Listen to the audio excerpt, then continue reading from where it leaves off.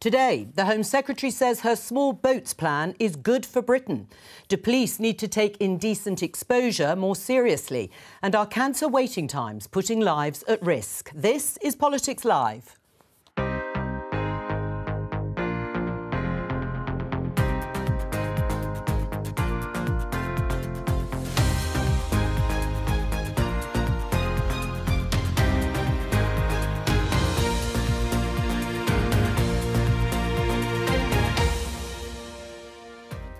Joining me today, Conservative MP Tom Hunt, Labour Shadow Minister for Children and Early Years Helen Hayes, author and campaigner Dr Shola Moshog-Bamimu, and non-affiliated peer Baroness Fox. So what's going on today? The Home Secretary is unveiling new legislation to tackle small boats, which, if passed, will stop asylum claims from today. Sarah Everard's murderer, Wayne Couzens, could have been stopped if he'd been arrested sooner for indecent exposure. But are crimes like this just not being taken seriously? It's been laughed about or joked about. It's not been seen for the serious sexual offending that it is. And targets to get cancer waiting times down have been missed. The big focus has been on recovering that backlog beyond 62 days by March 23 to pre-pandemic levels. So is enough being done to clear the backlog?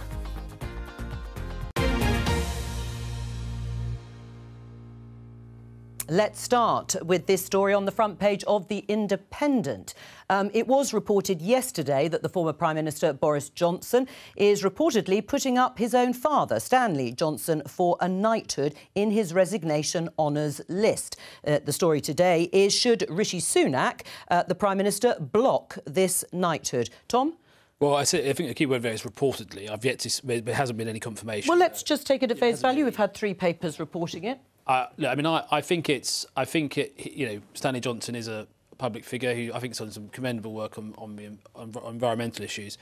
I guess the question is, if I was a Prime Minister or an outgoing Prime Minister, would I nominate my dad, for an honour? I wouldn't. But ultimately, at the moment, this is a report in the media. I'm sure all correct procedure will be followed, but that's my snap view on it. No, you wouldn't put out your father, but do you think Rishi Sunak should block it if it does turn out to be the case? I mean, this is a story in the newspaper at the moment. I think there is a precedent of outgoing prime ministers, having an honours list. I think there's all procedure will need to be followed, but that's what I want to say on the matter. Helen, should Rishi Sunak block it if it turns out it is the case, which it does look like it is? Tom is right, there is a precedent. There's obviously a precedent for honours lists, resignation honours lists, and it is the Prime Minister or former Prime Minister's prerogative. Well, I think the Prime Minister should block this, and I think it's a key test for Rishi Sunak as to whether he is prepared to stand up to his predecessor. This is nothing more than we've come to expect from a Prime Minister who's done nothing but put his own interests first throughout the whole of his political career. And it's no surprise at all that he has a resignation honours list which is reported to be longer than anybody else's and packed full of his friends and cronies. And of course, Rishi Sunak should stand up to this decision. It further undermines the trust that the public have in our politics. Should Rishi Sunak block it? Absolutely, yes. The king should step in if he's got the backbone to do the same. The reality here is this is nepotism in a nutshell. Although, as we know, there are resignation honours lists for all sorts of people that have worked for former Prime Minister There have always been accusations of nepotism. But we also know that this is Boris Johnson. We're talking about a politician who left office in disgrace because of corruption that took place on his watch. We know for a fact that Boris Johnson is universally accepted to be a liar, to be incompetent, to be untrustworthy, to be dishonest. The universal bit might not quite be the case. But the reality, let me finish my point, please. The reality here is Boris Johnson putting his father up for honours when it is clear to anybody to question the integrity of this appointment and to ask, what the heck did your father do except be your father? To be on the honours list, for what reason? So, yeah, it should be blocked. Claire? I think if you ask the king, he might rather like Stanley Johnson because they'd be able to wax lyrical on the environment and green issues. That's why he has the backbone. As far as I'm concerned, the honours list has been deeply discredited over many years for this kind of thing. I don't think there's any... It obviously appears more egregious. I also am aware, and I want to just say now, the same has been true about peerage lists, right? And I was the beneficiary of one of those. And you can just have rows all the time. You know, should Labour have appointed Tom Watson to the House of Lords? Should Boris Johnson have given peerages to myself, Gisela Stewart and Kate Hoey as obviously kind of red wall type Brexiteers? There'll always be rows about these things, and I do think it's worth saying that it's a shame that these honours are discredited by this notion of cronyism and so on and so forth. So I wouldn't mind a shake-up of the whole honours system.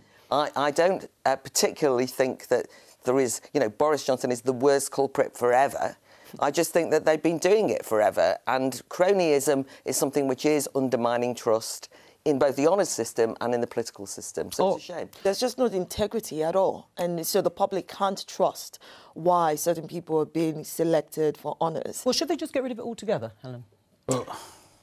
I think it's important that we have a system that rewards excellence and public service. But you don't think it should be got rid of altogether? Well, I think it's important we recognise it wasn't that long ago that we had a senior figure was appointed to do an inquiry into anti-Semitism within the Labour Party, which seemed to find there was no problem, and that person was made a baroness only a short while after. Really? So And the I think that the idea that this is uniquely a Conservative problem is inaccurate. I think saying things like, you know, Boris Johnson is universally viewed as this or universally viewed as that is clearly an incorrect statement. No, it's not. It is, because all I need to do to prove you wrong is find one person who disagrees with you. No.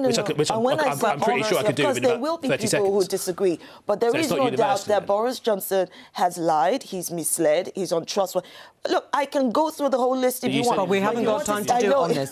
We haven't got time. I'm going to leave it here because it's clearly controversial, but we have touched on this issue in terms of the resignation honours list, specifically in the case of Boris Johnson when it becomes public. Let's talk about the small boat crossings, because the Home Secretary, Suella Braverman, is expected to be on her feet in the House of Commons in just under 10 minutes' time, expected to deliver a statement talking about the details the government wants to pass through. They're going to introduce a bill which won't become law for several months or so. It will apply retrospectively, meaning anyone arriving in the UK, as the government sees it, illegally on small boats will be at risk of deportation immediately under the laws. Let's just show you the front pages. The Daily Express. Suella, back law to stop boats or betray Britain. And this is the front page of The Sun. This is talking about the no entry. Small boat migrants banned from today. Of course, the bill is not yet law. Why is it a betrayal to Britain to go against the plans, Tom? Well, look, I mean, I think it's pretty clear to say I think the vast majority of people in this country, and certainly in my constituency, want to see this bill be a success. They want us to have control of our borders. They don't think it's right that people turn up here illegally from another safe European country, France, and then are able to stay here. So, look, I mean, I think we need to get behind this bill. But why is it a betrayal to Britain if you oppose it? Well, that's not a word I used, but ultimately I think that this bill is vitally important it's successful. I think that, you know, we should be compassionate towards refugees coming here, fleeing directly from persecution. There's clearly a limit to the number we can take because of pressure on public services, etc. But we're only going to be able to do that if we clamp down on the illegal immigration. And we've seen over 40,000 people make that unsafe journey over the last year alone. We've got to do something, and we've got to push something forward with teeth. And only by sending a strong message, like this bill sends, can we, in my view, grapple with the issue truly. Helen, there is political consensus, isn't there, in terms of stopping the boats? Keir Starmer, the Labour leader, says that he is committed to stopping those boats crossing the Channel. Well, crossing the Channel in a small boat is a desperately perilous journey to make, and nobody wants to see vulnerable people putting their lives at risk in that way. So there's agreement there between the parties in terms of stopping the boats. But look, the government is talking, Suella Braverman this morning is talking about 45,000 people who've come across that route over the last year, talking about the £7 million a day the government is spending on hotel accommodation, as if this is nothing to do with her. Whereas this is the impact of 13 years of the Conservative government running a dysfunctional immigration and asylum system in our country. The proposals that are being announced today are a rehash of the proposals in the Borders Bill last year. That hasn't worked. That's made the problem worse than it was. And this is just not the approach that we need. So, it's become clear from what the questions haven't been directly answered, but it's become quite clear to me that the Labour Party doesn't support the principle that if you arrive here illegally, you shouldn't be able to claim asylum. So the Labour Party seems to disagree with that broad principle. And also, let's be clear, Sir Keir Starmer, when he was a human rights lawyer, said that racism, undertones of racism, permeates all immigration controls. That's what he said when he was a human rights lawyer. So ultimately, we've got a Labour Party who repeatedly voted against measures to control our borders, repeatedly voted against the Rwanda scheme, voted against the Borders Bill. The Labour Party, other than vague platitudes, you've got nothing to say on this. That's absolutely not true. The Labour Party wants to see a system which enables the UK to play our part in welcoming vulnerable people fleeing for their lives to this country, but does so in a way that is efficient and effective. The route to solving the desperate problem of people risking their lives in the Channel is to have a functioning asylum system that actually processes some claims and makes some decisions that allows the opening of safe and legal routes. Right, we'll come on to safe and legal routes in just a moment. There are two things I just... Well, hang on. Well, I'll come on to all these questions in just a moment. But first of all those things you said wouldn't be a deterrent, necessarily. You're talking about processing claims here, rightly or wrongly. But I just cracking down on the illegal smugglers. I mean, but I just want to put some... I mean, if passed, just to be clear to our viewers, it would be the end of this country accepting asylum claims from anyone arriving on our shores by boat to claim asylum here. That's right, isn't it? Absolutely. Right. So that would be the end of that system. Will you back the bill? I can't see that we will be backing a bill which the government has been boasting this morning pushes at the limits of international law. Why would we be demeaning the standing of the UK on the international stage in that way by pushing at the limits of international law? The Labour Party believes in a rules-based system for international law so that we can hold tyrants like Putin to account under it. We don't want to be undermining and supporting legislation that undermines the rule of international law. This is about a deterrent, Shola. Everyone wants to stop people getting in those boats and making that perilous journey. And successive governments, Conservative governments, have failed to do it, and they've made it an absolute pledge to do so. Do you think this will work? You may not like it, but do you think it will work? No, it will not. Absolutely not. And I'll tell you why. All the Conservative Party is doing is single-handedly creating an enhanced business model for people traffickers. What they are doing is criminalising the very people that we should be supporting.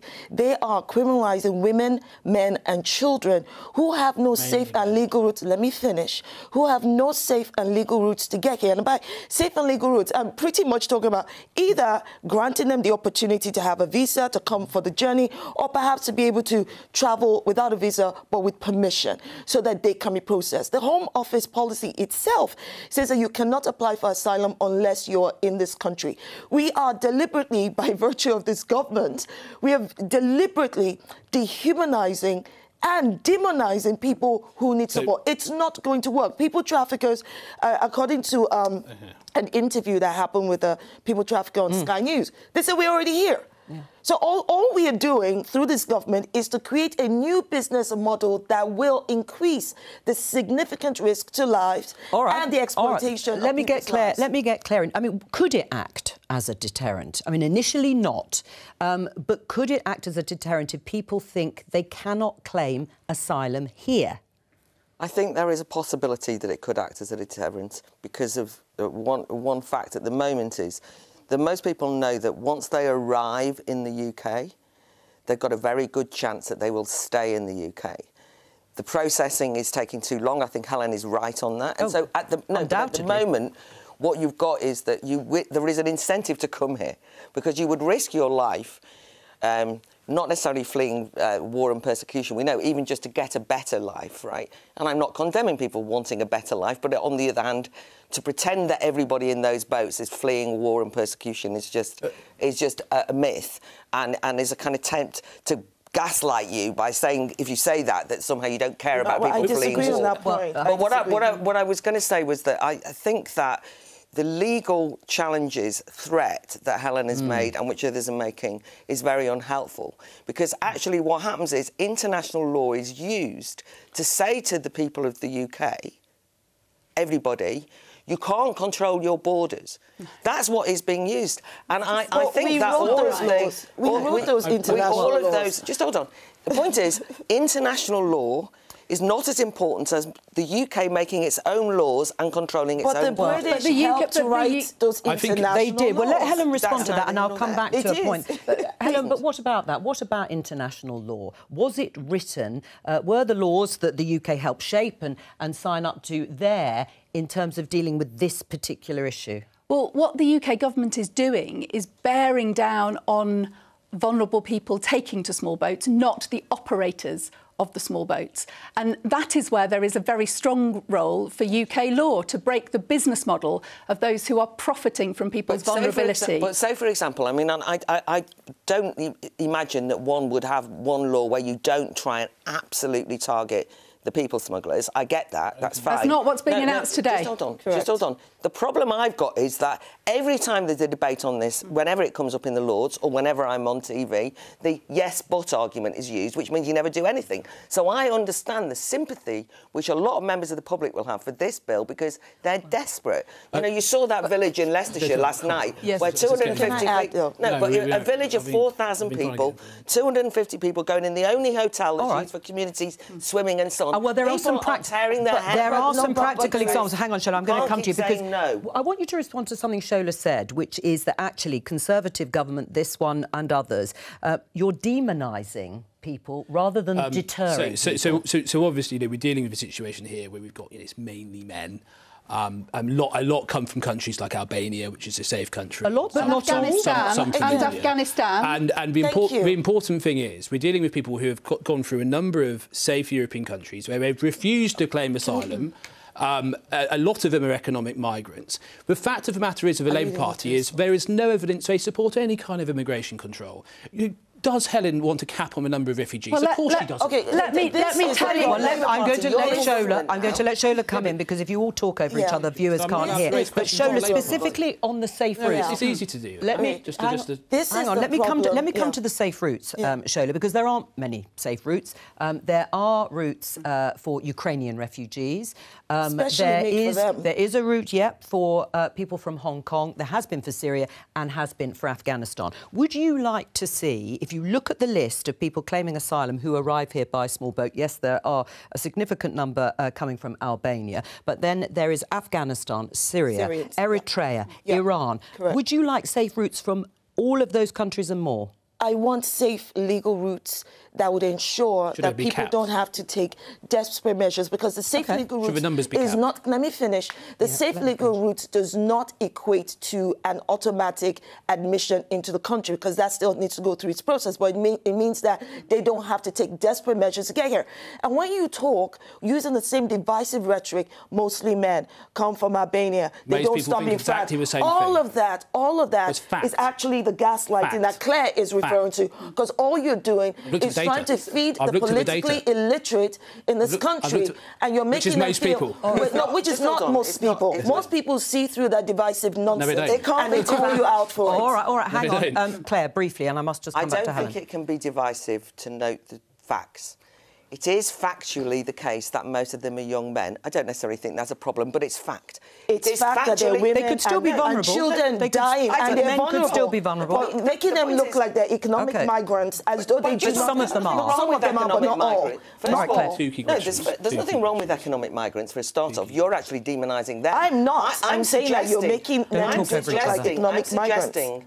That to simply present everybody in those boats as the vulnerable that this country has to take, because if you don't, you're cruel, you don't care about people, is actually a way that you are demonising ordinary working people in this country. It is the other way around. For the concerns that they have that is not the case, because it is the other way around. I want to let people finish sentences and come back to you. It's perfectly reasonable to not say it's divisive, to note the things that we just noted. I think it's important, because I thought it was a good question. Maybe what we need to do is to say that there are other places that you can get legal application for refugees but from. With all due respect, France already takes way more than we do. And the fact that someone does not stop in France or any other country does not mean that one country is a safe space for them, particularly if they have connections to this country. They may have connections through our colonization of their country, through language, through culture, through having connections in this country. All right. That is the point. All right. Well, let me Albania. When did we colonize Albania? You usually use language. Again, you're targeting Albanians for no good reason. But you said we colonized Albania. Well, hang on. Albanians, Syrians, Afghanistan, those majority are Albanians. Should we cap the number? Should we cap the number? This people having to take desperate measures to come here because they need from France. All right, so let me create safe and legal routes for them to get and stop talking about France. Should we cap the numbers? Tom, I'm going to come to more you. than we do. Tom, I'm going to come to you in just a second. Should the numbers be capped? That is the other suggestion in the proposals, that Parliament should be able to set an annual cap for the number of refugees, people claiming asylum here. Well, when we have a crisis, an entirely unpredicted crisis like Ukraine or like Afghanistan or like Syria, that the demand of the British public is that the UK responds to those crises and welcomes people to this country. That there is no way within a cap of dealing with those crises. The route to solving this challenge is international cooperation. We had the former Conservative Prime Minister who couldn't decide whether France was our friend or our foe. But Rishi Sunak's going there on Friday to meet President Macron. It is international cooperation. It is cracking down on the exploitative smugglers.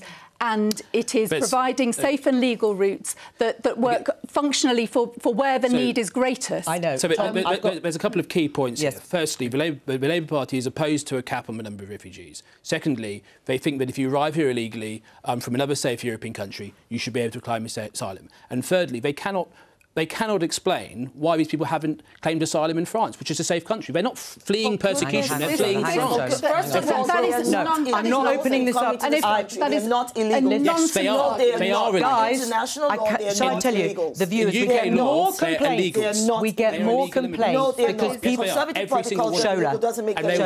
People complain because they can't hear. Tom, people complain because they can't hear when everyone shouts over each other. So we lose your salient points from all of the panellists. Just finally, is it the wrong way round to introduce this bill before new safe legal routes are opened, which the government is suggesting it is in favour of? I actually don't think the public will accept the kind of, accept that until we nip this problem in the bud. I think once we sort out the issue of illegal immigration, I think the public we can win the confidence of the public into the system. I would like us to be compassionate, but it needs to be controlled. There needs to be a process. All right, we're going to stop it there and we're going to move on because yesterday you will have heard that the former police officer, Wayne Couzens, was sentenced to 19 months for 3 counts of indecent exposure. He is already serving a life sentence for the murder of Sarah Everard, and victims of the indecent exposure believe that could have been stopped if the police had responded sooner. The Deputy Assistant Commissioner, Stuart Cundy of the Metropolitan Police, was asked about whether indecent exposure is taken seriously enough as a crime by the BBC special correspondent Lucy Manning. Let's have a listen. Do you accept indecent exposure hasn't properly been investigated and still isn't? I can't speak for all of policing, but my own view, I think it's fair to say that we could have done more, and we do need to do more, and we will do more. If you are a victim of somebody who's exposed themselves to you, I would urge you to contact us.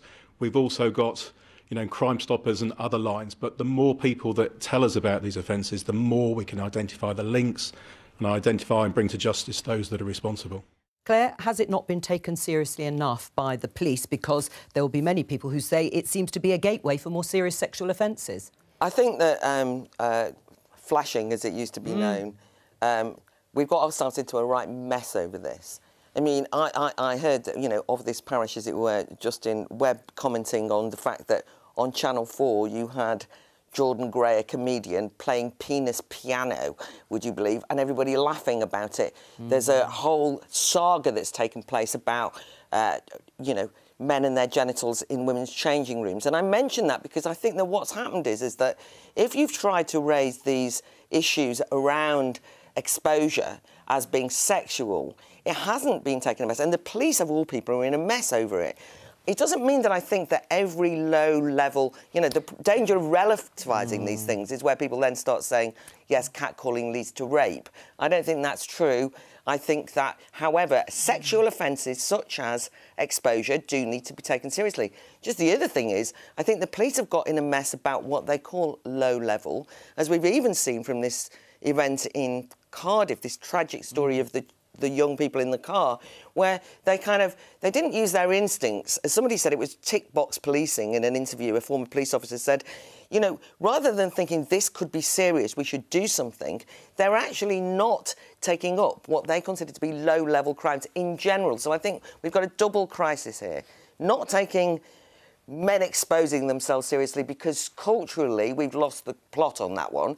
And secondly, the police themselves not being very efficient in dealing with all crimes as they present themselves. How seriously should it be taken? Indecent exposure. Let's stick with this particular crime, because Claire mentions a spectrum of things. Upskirting is another one, catcalling. Is there a spectrum, or does it all need to be taken far more seriously in terms of behaviour towards women? I think Claire is right to mention the spectrum.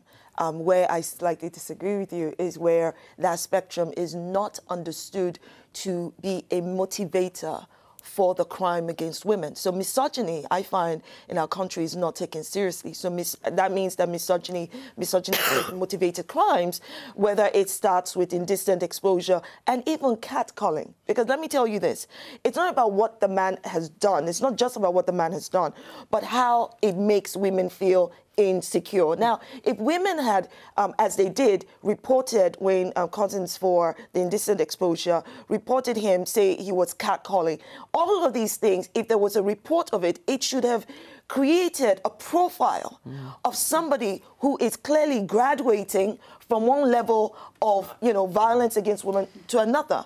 And of course, I am not surprised that the police totally messed up here. Wayne Couzens used his authority as a police officer and understanding how the system of policing works to violate women. I mean, 1 in 10 women have been subjected, Tom, to indecent exposure, and more than 113,000 last year. 1 in 10 women in general, and 113,000 last year, according to the Office for National Statistics, and that's the crime survey for England and Wales. It's quite shocking. But is there a sense that actually even people generally in society don't take it seriously enough, indecent exposure? I think in many occasions it isn't taken seriously enough, and I do think there is a link between it not being taken seriously and potentially then linking in with much more serious crimes, and I think it seems to have been the case here. You know, at the same time, I think that there's got to be a little bit of discretion looking at each case. I wouldn't want to clamp down maybe too hard on something which is wrong, but, you know, I certainly think that it seems to me that there can be a link, and it's linked to misogyny, it's linked to, and I think often flashing is a way of some sexist males being misogynistic, and it's how they express it. And I think we should combat it. I think we should take a tough line on it. Right. I think the Home Secretary's got an inquiry at the moment which is looking at the relation to police and women and how and some, looking at those issues, trying to tease out some of the problems. Right. Well, before I come to you, Helen, we're just going to hear from Dame Diana Johnson, who is the Labour chair of the Home Affairs Select Committee, answering questions about whether indecent exposure or flashing is taken seriously. It's been laughed about or joked about. It's not been seen for the serious sexual offending that it is to do this. So I think an increase in sentencing. I mean, I tried to bring amendments forward in various Home Office bills in the past, and the government haven't accepted those amendments. But I'm hoping perhaps in the Victims Bill, which is coming before Parliament in the future, we might be able to get this actually recognised for what it is, serious. It's serious offending, and it affects the lives of women and girls up and down the country. Should police be mandated to take action if they get a report on indecent exposure? Well, it is a crime, and the police should investigate crime. I mean, and it is it's shocking that that is not the case. Indecent exposure is a crime of violation, it is a crime of power and control, and it is frightening and distressing for its victims. Those crimes should be investigated when they are reported. It was devastating yesterday to hear 2 of the victims of Wayne Couzens' indecent exposure, one of them saying if this had been picked up, we could have saved Sarah Everard. And the other one talking about how this has ruined her experience of the countryside, walking and cycling in the countryside near her home. It is not something that she can enjoy anymore after what he did. That's a crime of control. And of course, it should be investigated and taken seriously. And of course, for some offenders, there is a risk that crime will escalate in their behaviour to much more damaging and devastating crimes. I think the important thing to note is that not everybody who sexually exposes themselves, which is an act of sexual deviancy and a crime and should be punished as such, is a rapist. That was the point I was making. And I think it's important because I think with Cousins, when it said we should have picked him up because he wouldn't have gone on, the point is he should have been prosecuted for that crime, right? And then he might have been in prison and not been able to go on. He wouldn't have been a police officer. But the point about Wayne Cousins, and I think Shola's right on this, is that actually everybody knew he had form and nobody did anything because he was a police officer. But I just think it's important to have proportionality because this is important. No, there is a sense of proportionality. You can't say that every single sexual offence is the same. Otherwise, our justice system goes out of the window. It doesn't mean that I think that it should be laughed at or not taken seriously. It is a crime. There is a sentence. But I'm suggesting that the police are not prosecuting what they consider to be lower-level crimes. And I think that sense of proportionality can be achieved by building a profile of said people. So, for instance, if Claire was to report to the police about catcalling of a certain Which I man, wouldn't.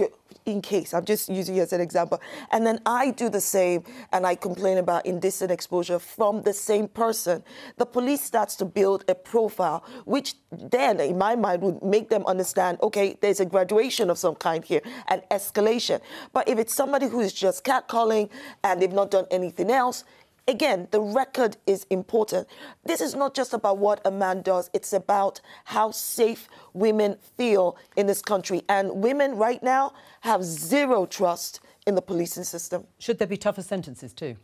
Yeah, definitely. I mean, I think it needs to be, there needs to be some proportionality. So I agree with that point. But yes, I do. I think it's undoubtedly often the case that these lower level offences, but which are still very much offences and should be punished, can link and can feed through into much worse offences. And I think it's yeah. I mean, one of the problems is that the women that you were talking about who were interviewed, many of them don't feel it's worth reporting, even indecent exposure, because it won't be taken seriously. Sadly, that is the case with many other forms of crime as well. Well, whether the shopkeepers get their windows smashed, etc. Sometimes they don't report a crime. So there's a bigger issue there. But look, I think there's this case about women in the police and their experiences of dealing with the police. There is an inquiry ongoing there. I don't want to brandish. I'm always. When I talk about the police, I always like to stick to what I know is true, which is that the vast majority of men and women who go into our police forces are dedicated public servants with the right values. And I would not want to sort of smear the entire, police as being somehow sexist or racist. I mean, it's wrong. I mean, I've never liked that term institutionally racist. When it comes to okay, I don't doubt that they're good police. I have no doubt in my mind that they're good police. But to be blind to the fact that the policing system in our country is institutionally racist and institutionally misogynist is quite frankly delusional. I think that even with good police are blindsided. They've got walls built up because when one of them does something wrong, the whole system, stands up to protect the reputation of the police rather than to serve and protect as they should. So I have zero problem saying that the police is institutionally racist and institutionally misogynist. And besides, there have been cases where they've been found to be such. All right, we're going to talk about NHS cancer waiting times. They've hit record highs across the UK last year. NHS England had a target of March this year to return cancer waiting times to pre-pandemic levels. When asked if this target would be hit, this is what Dame Callie Palmer, you heard her in the headlines too, NHS England National Cancer Director, had to say. We're discussing currently with the Secretary of State the target for March 24, and that's both in terms of the reduction in the backlog. This is a dynamic target because we want those volumes to keep coming forward. So the target for March 24 is under discussion. Dynamic target. It's been missed for this year. Why? I think we've got to look at the issue that we've had with the pandemic and the pressure that's placed on the NHS. I think not to do that is to not be straight with the public. All right, although but that isn't to say that this is okay. No, because it predates. It's a lot of this has been incredibly exacerbated by the pandemic. It is right that as one of the Prime Minister's 5 priorities, he has got cutting NHS waiting lists, of course includes cancer waiting lists. We've got 19 new community diagnostic centres being rolled out. The Prime Minister sees it as a huge priority, but clearly I've got nothing but immense sympathy, and it's not right that people are having to wait that length of time. Of course, it's not.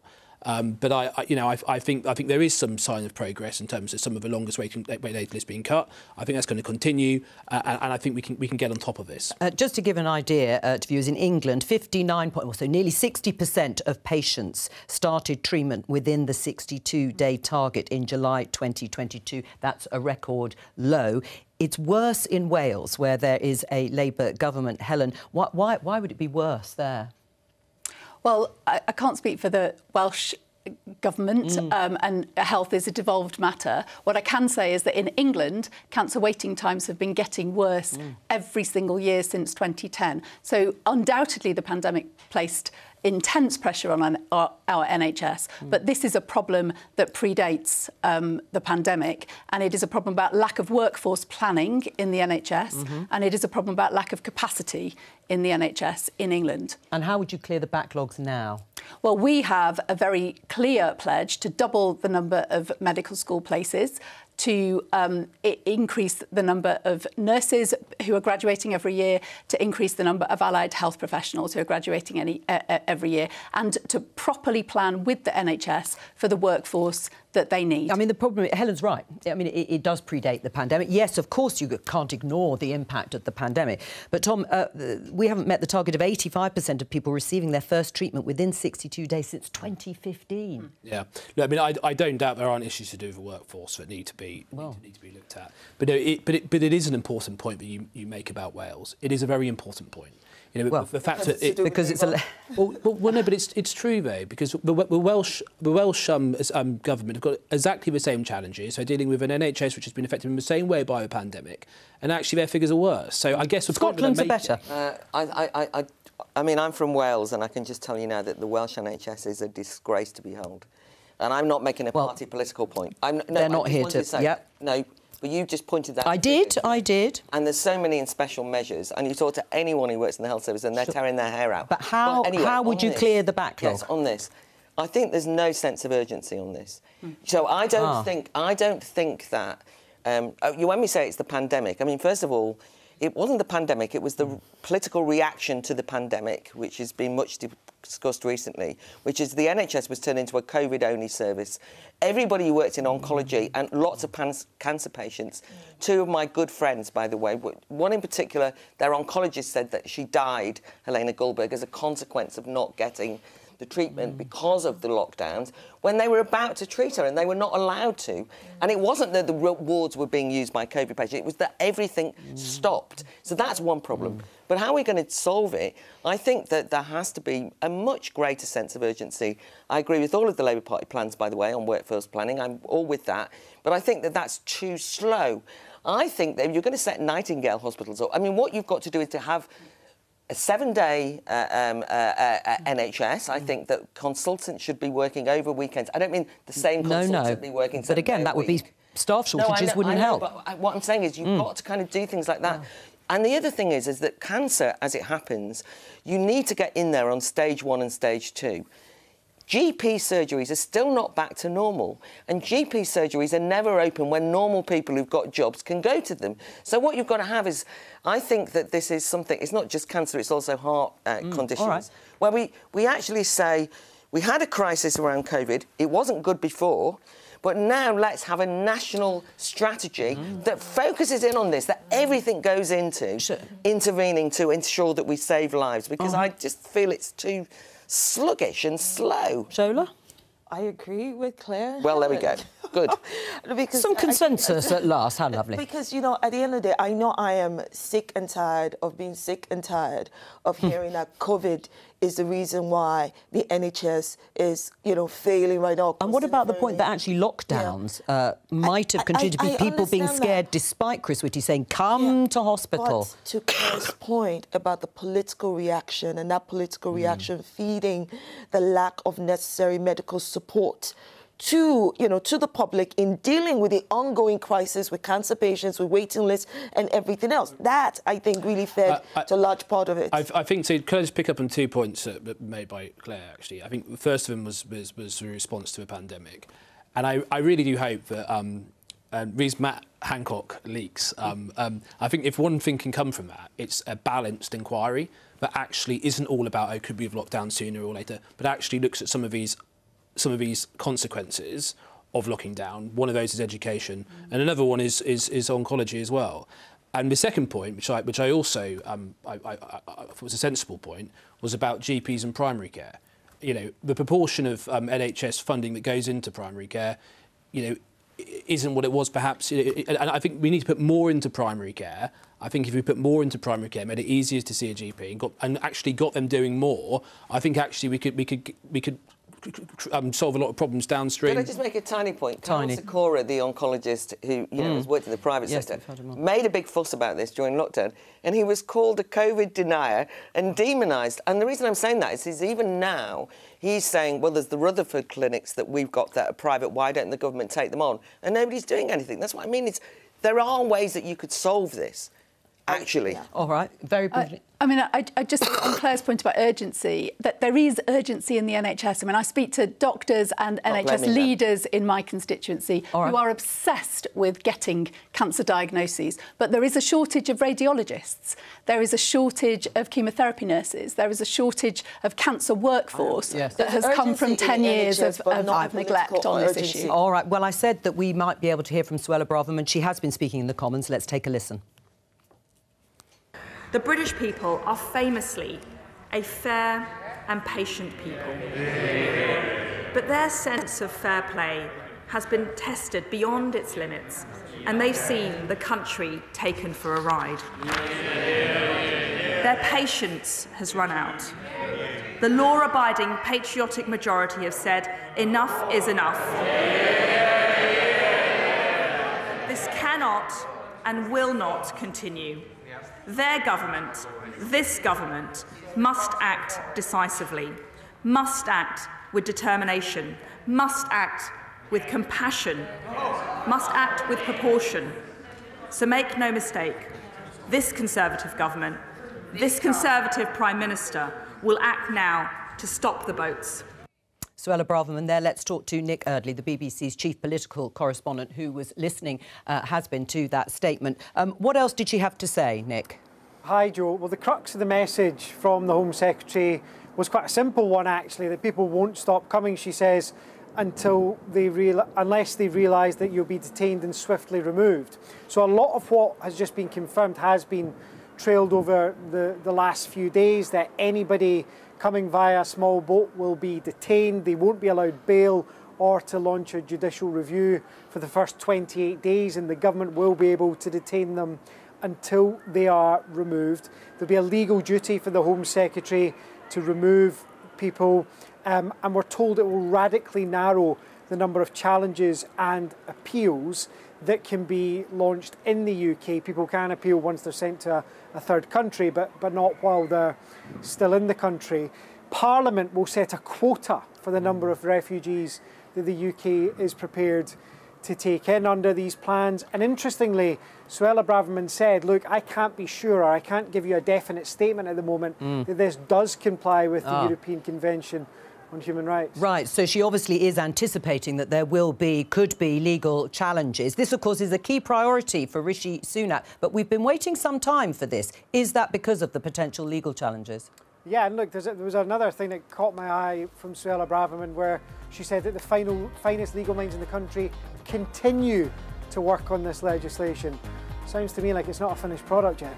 Nick Eardley, thank you very much there. And thank you to all of my guests for joining me today on Politics Live. I'll be back tomorrow for Prime Minister's Questions at 12, but we'll be on air at 11:15 on BBC Two and the BBC iPlayer. Bye-bye.